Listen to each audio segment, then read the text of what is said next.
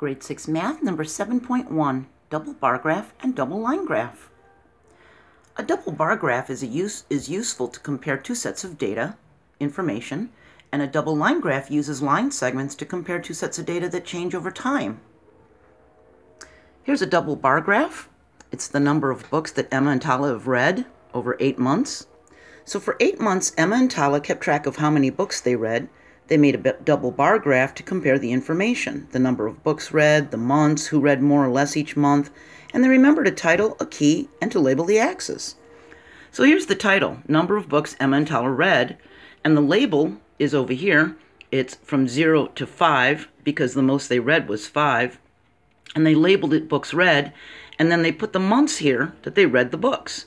Here's the key, so that we know that the purple is Emma and the pink is Tala, see? And each month, they filled it out. January, Emma was 2, Tala was 1. In February, they both read 1. In March, Emma read 2 and Tala read 3. See? And we can easily compare and see who read more or less. We can even see that Tala didn't quite finish a book in May. See?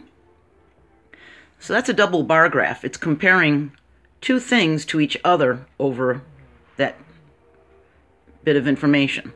Okay?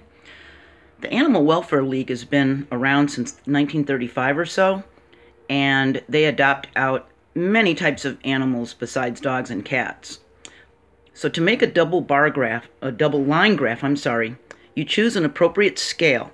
Now, because we can see the lowest is 26 and the highest is 168, we can go from 0 to 175. That would be a good amount because that would fit this bit of information.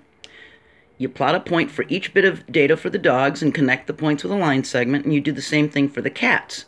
You plot the points for the cats, and then you draw line segments to connect them.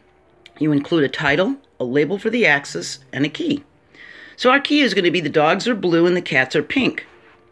So for the dogs in April, it's 122, so we put a dot right underneath the 125.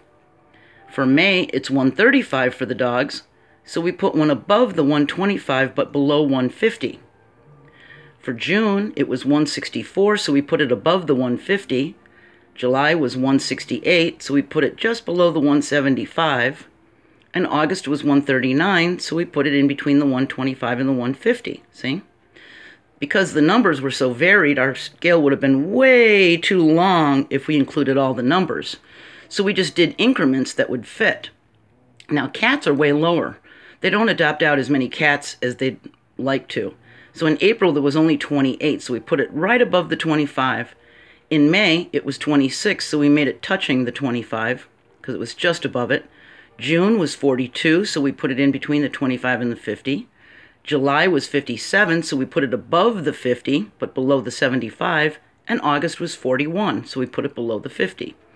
Now, what we do is we connect each of these lines with a line segment. That way, we can see the trend of what's happening, see?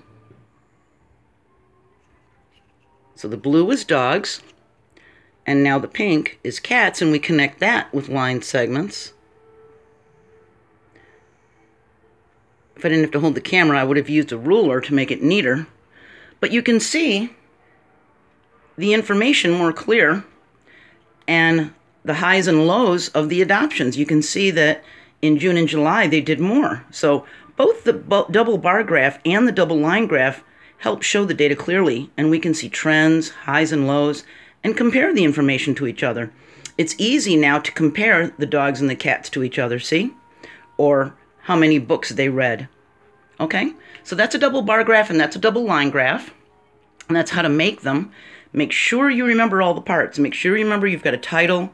You label the axis going up and the axis going along the side horizontally. And make sure you have a key so people know what your graph is showing. Okay? I'll see you next video. We're going to talk about circle graphs. Bye.